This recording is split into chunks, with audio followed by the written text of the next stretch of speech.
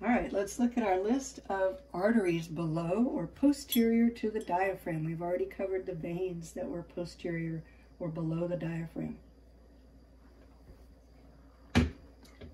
Let's start with the abdominal aorta. Remember that above the diaphragm it was called the thoracic aorta, and below it's the abdominal aorta. Could you call it descending? Sure. Right? But to be more specific, we're below the diaphragm, so let's call it abdominal aorta, or posterior to the diaphragm on the pig. The first branch that you'll see off of the abdominal aorta is the celiac trunk. Celiac trunk. There's that word trunk again. That should tell you that there's going to be branches off of this trunk that we need. The three branches that we need are related to the three organs that you're going to see directly underneath the diaphragm.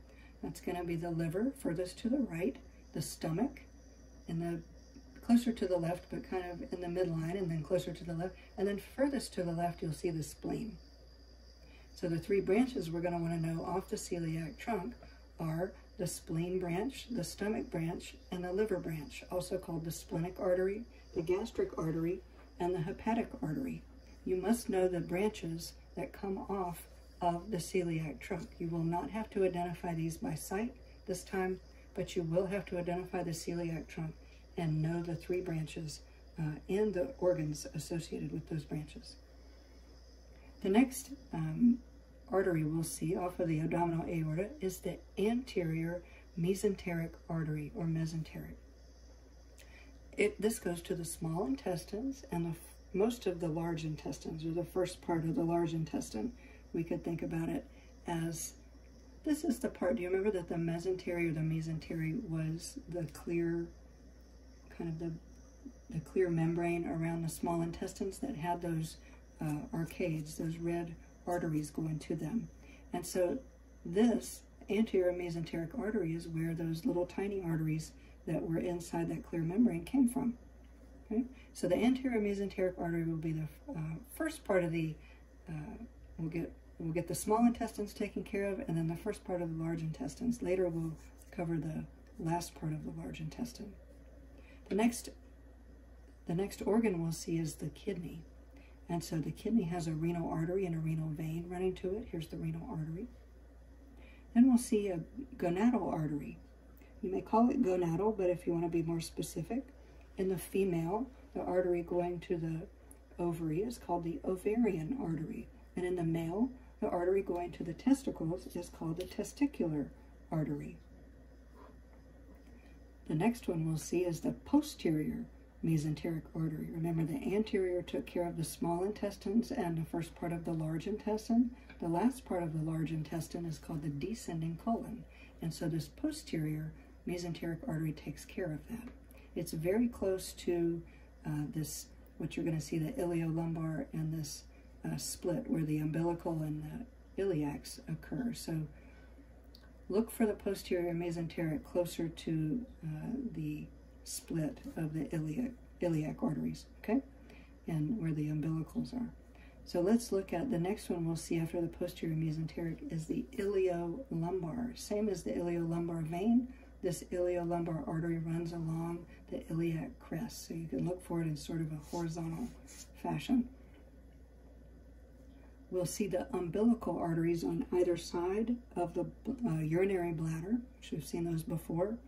And we'll see the external iliac artery leading into the femoral artery. Remember that the iliac region, even as high as the iliolumbar region, this is where we start thinking about the hip because of the iliac bone. And then down at the iliac artery, we're thinking about the inguinal region.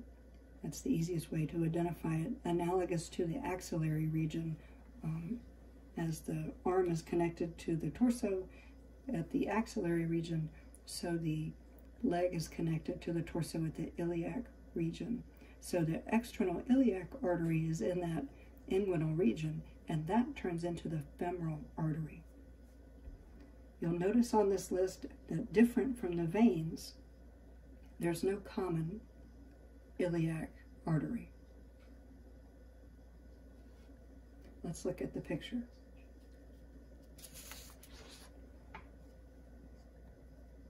Okay, So let's start up here at our diaphragm again. That's our marker that we're going to begin with when we're thinking about terms. There's the heart a little bit to the left of the midline.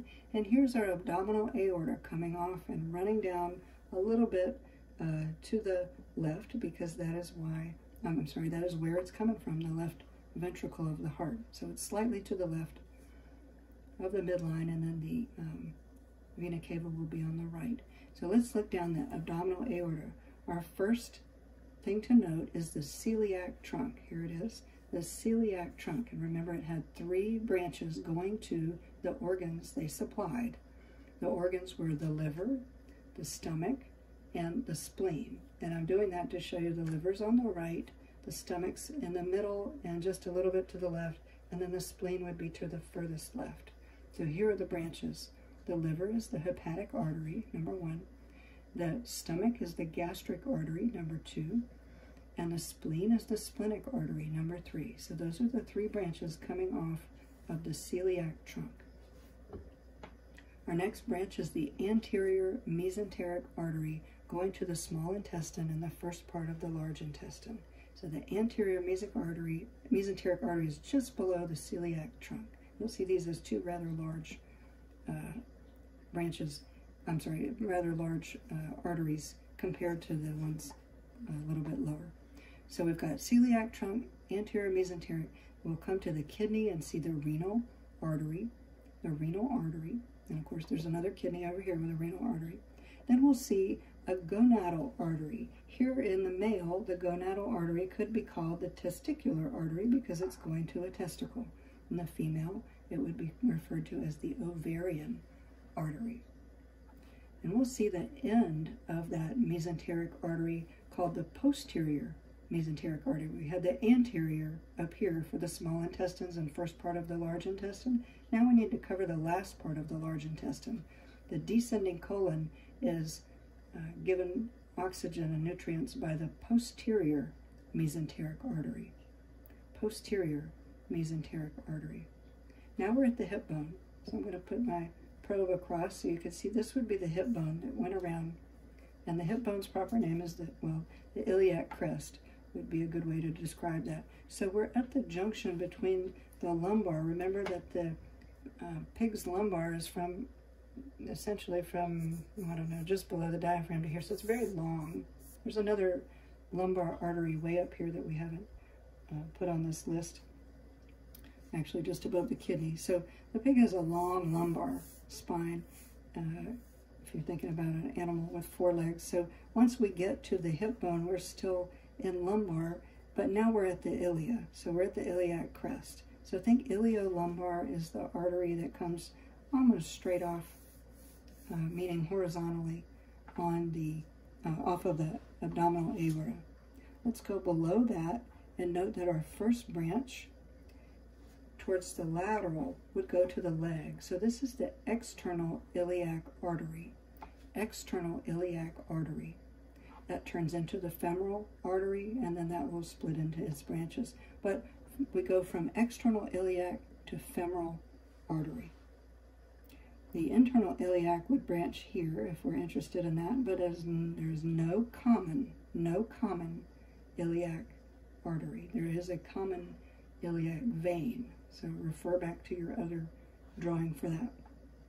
Lastly, let's look at the umbilical arteries. I've just drawn both of them and put bladder in the middle so you'll remember that the umbilical arteries are to either side of the urinary bladder. I'll find a picture of that for you here. Well, all right, so umbilical arteries to either side of the urinary bladder. Do we remember what the urinary bladder looks like in the fetal pig, where it sticks up towards the umbilicus? And these are the umbilical arteries that emerge at that umbilicus, or emerge from that umbilicus. Okay, so there you go. That's enough.